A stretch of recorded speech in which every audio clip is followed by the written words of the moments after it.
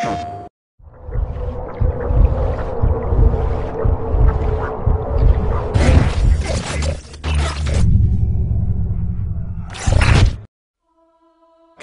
is one of our newest enemy AIs in God of War 3. Based off of Greek mythology, it's part lion, part goat, part snake. I first was given the task to design the Chimera back in 2005 for the God of War 2 PlayStation 2 video game. After doing the research online and just reading up on the character, I started to do sketches. I was doing just whatever ideas I can think of course keeping with those three heads, the snake and the lion and the goat. I had fun, just kind of playing around with ideas.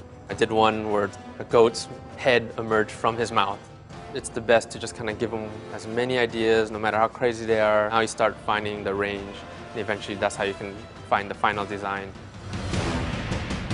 This is the final approved version. I came up with the idea, what if they're almost like on top of each other, so that the character, when you first see it, it would be on all fours on the ground, and what you would see would be the goat's head. Eventually the Chimera stands up, and it's kind of a reveal of like the lion.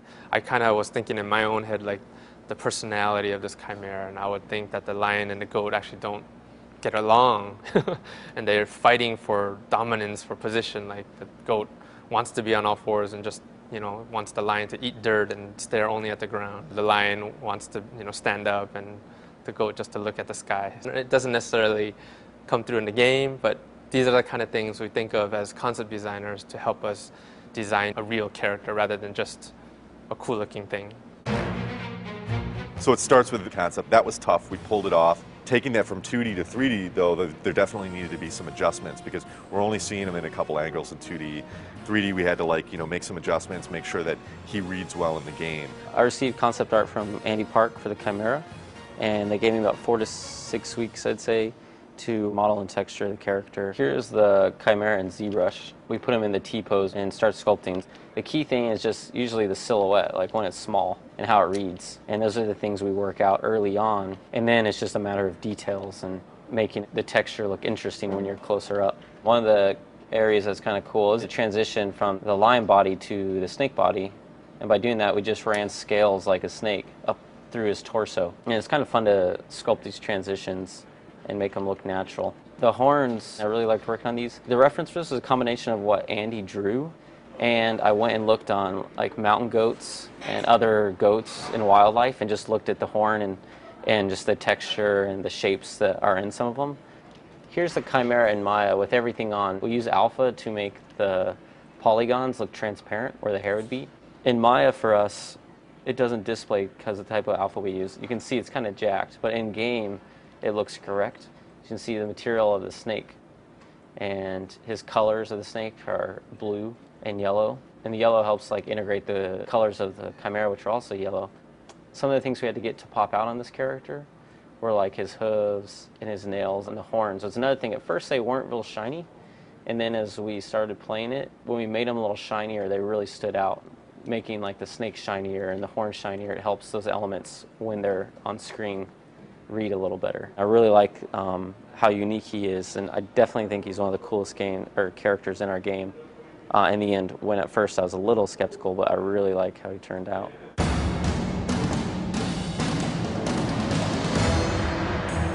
One of the things that we wanted to do with the Chimera is we wanted to make him somewhat of kind of like a stalker. It's the lion, and the lion part of him and the snake part of him is kind of stalking his prey. In combat design, one of the challenges for the Chimera is communicating to the player which mode he's in. What I mean by mode is like snake, lion, goat. So we want to make sure the player knows exactly that personality. So when you see him first come up, you see the snake's kind of prevalent. You see the lion for a little bit, but now he's down on all fours. The snake, he's got the red eyes, he's kind of stalking you. So here Kratos chops off the snake tail, and it immediately puts him into the lion mode. And the first thing the lion does is want to shoot fire. This is pretty much what the lion does.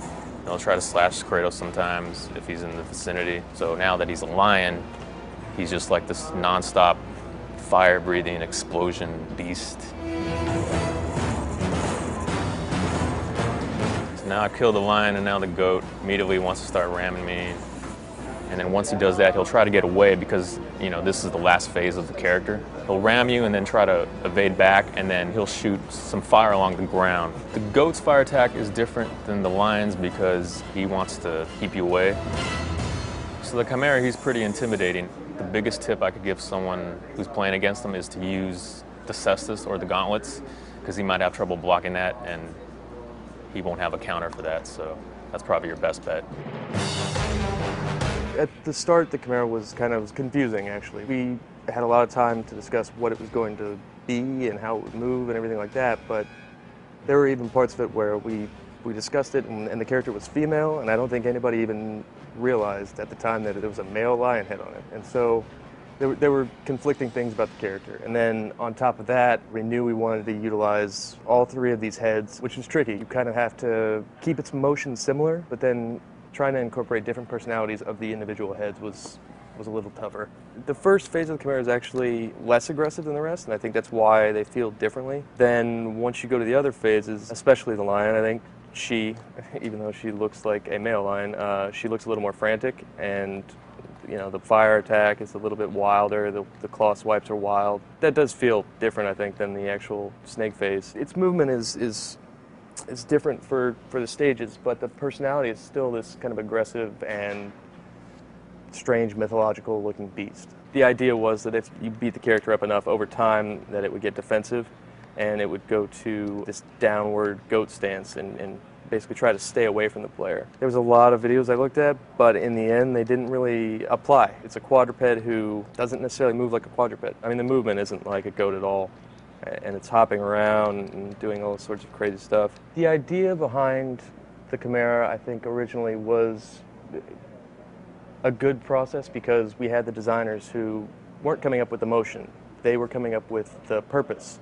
And so we would get told that, hey, we need to kill these three heads off somehow. And it's up to the animators to basically decide what that motion is. And so, we can make it look as cool as possible with motion in mind, and the designers can go back and say, okay, well, we need these frames to make it feel good.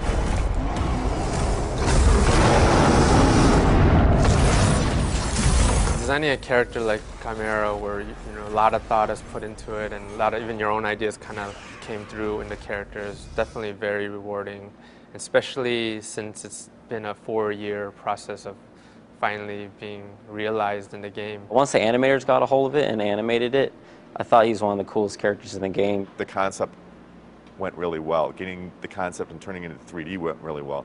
The animators just ran with this thing. The combat design worked out really well. So that's been something that wasn't quite expected, because usually there's at least a couple of iterations, and this guy worked out really well from the get-go.